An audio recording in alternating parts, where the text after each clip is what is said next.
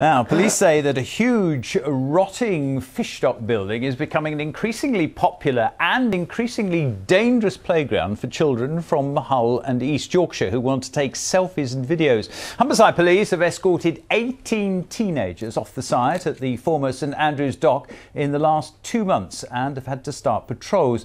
There are no fences to stop children entering the asbestos-riddled building, despite the council warning the owners to increase security. Jill Archbold is in Hull there at the moment. What have the police said?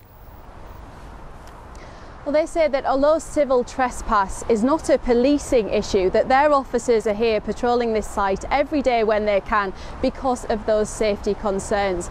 They also tell me that when they're speaking to young people, they're finding that they're not just from Hull, but these are groups of friends who are meeting in other parts of the East Riding and travelling to this building. Now, head teachers in Hull have also been sent letters by the police urging them to pass on this message about the dangers to both pupils and their parents. Risking their lives to capture their trespass on camera, 3 young boys explore the derelict Lord Line building. You see a number of them on the top of the actual building itself.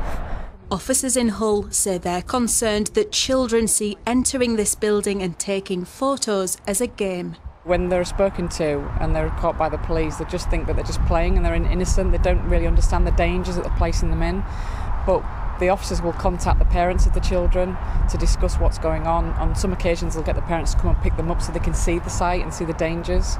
Just minutes after this interview was recorded, 3 young girls ran towards the building, quickly finding a way inside. Hull mum Melanie Shaw says she tried to stop her son from going near it. I've told my son it's a dangerous place and he's still gone in there with his mates. It's the teenagers, if there's nothing for them to do. If the mates are doing it, they're all going to go in there. It's an attraction. Oh, they've all heard about it now. Let's go see what it's about. Let's see if we can get in there. Let's see if we can get to the top. Like I say, if it was shut off, they wouldn't be able to gain access to it.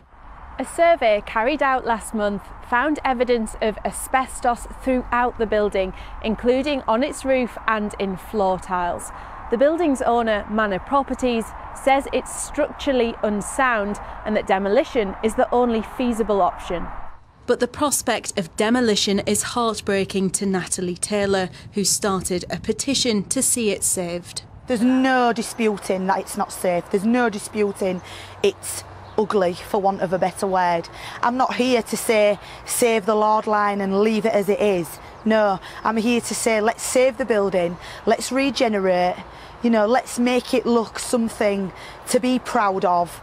This group arrived at the old dock with dust masks but were asked to leave by police officers. Please don't come on the site. You will put yourself in danger and at risk of, serious injury or death. And at the same time, if my officers have to come and pick you up or come to try and save you, they're going to put their lives in danger.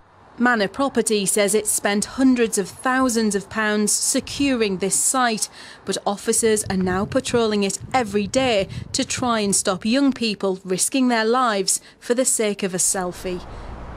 Well, very strong words, Peter, from Hull City Council this evening. They sent us this statement within the last hour and it says the responsibility for this situation sits squarely on the shoulders of the current owner of the Lord Line building, that's the Manor Property Group, and they add they consistently fail in their duty to make this site safe and secure and is putting lives at risk. They go on to say it's very clear that preventing trespass and injury is not their priority.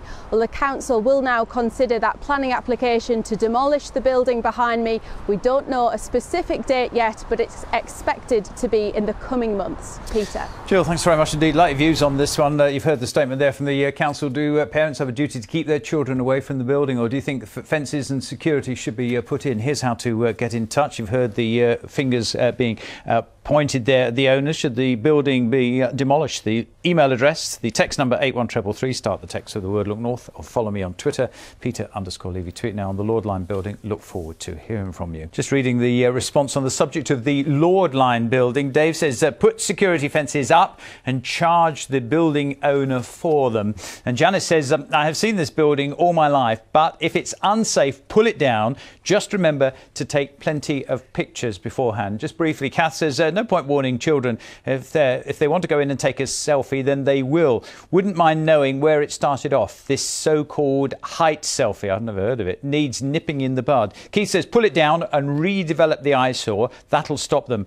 And finally, Steve says the City Council should make a compulsory purchase and redevelop the area and make it into an attraction.